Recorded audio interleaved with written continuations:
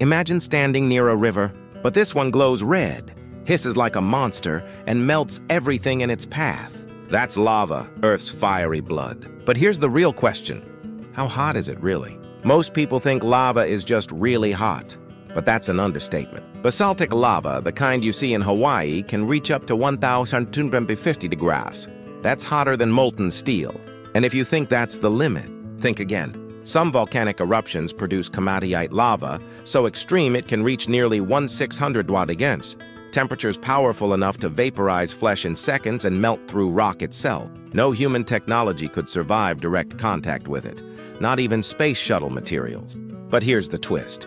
Despite being that hot, lava isn't the hottest thing on Earth, not even close. So the next time you see a glowing lava flow, remember, it's not just molten rock.